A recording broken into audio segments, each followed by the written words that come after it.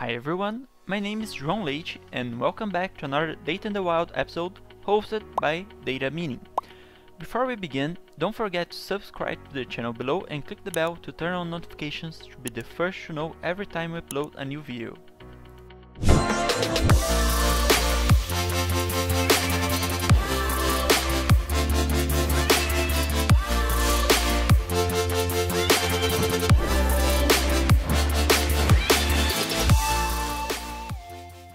Today we'll see how to send out an email from another user account or another Google Groups account.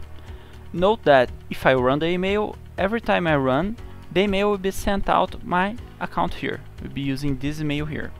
Now, if I'm on a company, I can go to a group here, Google Groups, create a Google Group and send it using this email from the group. As I'm using a free account, it's not working as expected, so Google Groups doesn't work to register as an alias, so here I created another Google account. So here I have a second account, then I'm going to my main one here, I'll go to my email, then under settings, all settings and accounts, I'll add it as an alias. Now I'll erase this to show you the process. Basically this is the default. You'll be seeing your own Google account here, so you click on add another email, change the name for whichever you want, and then add the email address here. I'll be using this one. Leave this option enabled. This needs to be enabled. Click on next step and this will send out a verification email. So you need access to the email you want to use. If it is a group, you don't need to be part of the group. All you need is someone to send you the email, like the code. So just click on send verification and then open the second mail here. This was the one I already had, so let's wait for the new one. Now we can just click on this, or we can copy this code and come here and paste it. Click on verify, that window will close, and then you have your alias here. To know if it's working, just click on compose and then check if you have another email to select here. Now back to our spreadsheet here, I'll erase the sent from here just so we can use this as an example. Then I go under tools and script editor. Now here I created a new code. So here we have the get group mail, so just click on the plus sign and add a new script, name it however you want. And here is a very simple script that will just get all of the aliases in our account and log them, just so we can make sure it's working. So this is the email I just created. Now back here to email, we'll be using this email here. How we can do that? Under here you add a new variable, so it's the same one getting the aliases. Then when we go to send the email, you'll have to make some changes.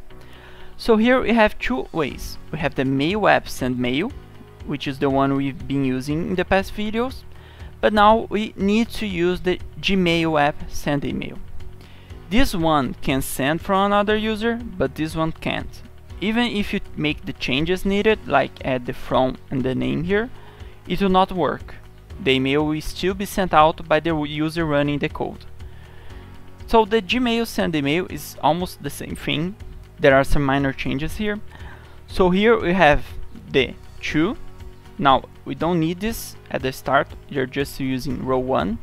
Then we have the subject, but we don't need this at the start. Then we have the message. Now we open here the keys, then we'll type from alias 0, which is the only alias we have in this account. If I had multiple aliases, I need to detect which one I need. Then I'll add a new name. Now this is just some minor changes, so it doesn't show up the name of the other account, just show this one. Here we still need the HTML body. We have the message here, but we still need this one, just so Google knows that he needs to set up the message as an HTML format. Otherwise the code will be the one like this. This will be the text inside the email. All of this will be just a simple text and not formatted correctly, so we need this here. In this case we need the attachments like the one above, and down here it's the same thing but without the attachments. If I check here, it's not sent, so I'll run the script. It's sent now. I'll come here to my email And in my inbox here, you can see that now the email is from DMBot, and now it's not from my email. Oops, not this one. It's not from this email here. It is from my second email account, which is this one right here. If this was a group, like I shown you before, the Google Groups, this would be sent by the Google Group, and if I click on reply, this will be replied to my second account here, not my own account. So that's how you add an alias to your Google account, and also that's how you send emails from it using Google Apps Script. Thank you for watching and have a great day. If you have any questions or suggestions for future videos, please comment down below. Don't forget to subscribe to know when future videos are posted. Thank you for watching.